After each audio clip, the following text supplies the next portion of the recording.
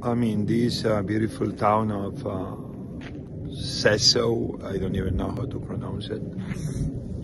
They are in the main building in town. It's a Polish flag next to Ukrainian flag. Obviously, the people of Poland, like all the people of the world, are Ukrainians right now. And as you see, it's some snow coming as we speak. The temperatures are really freezing, and I'm gonna go in the comfort of my hotel. Like many of us, we're gonna be in the comfort of our homes. And it's hard to know that even in this moment there are mainly women, because the men are staying behind with children walking for hours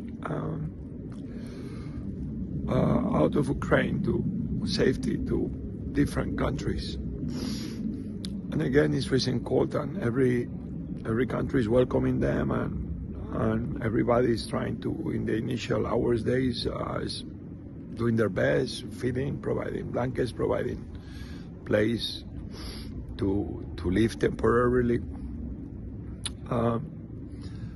But again, it's hard to know that there's still people walking somewhere in the streets, or spending the night in a car with no gas, with no way to heat themselves. And as I was in Medica, right in the border, I could touch Ukraine. You see young men. Even we were able to see an American young boy that I didn't even ask for his name. Late at night, almost at 1 a.m., going back, trying to join the defense forces in Ukraine. They say we'll go back to Kiev.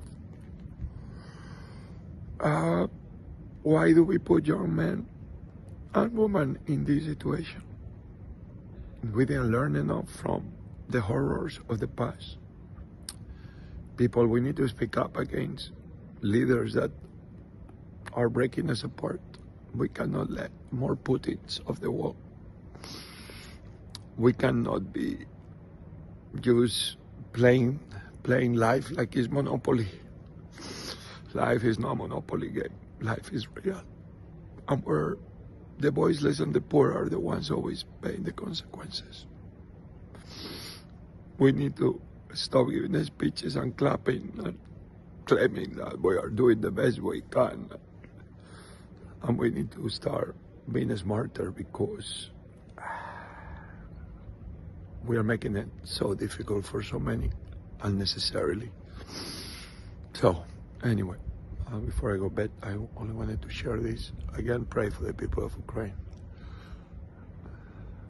We know that there's no war that is justified ever. Even we know maybe some wars were justified for fighting freedom. But these wars were for the sake of bullshit pride. Anybody that ever thought about saying that Putin was a good leader should be ashamed. Anybody supporting people that said that Putin was a good leader, they should be more than ashamed. This is the people that think that life is a monopoly.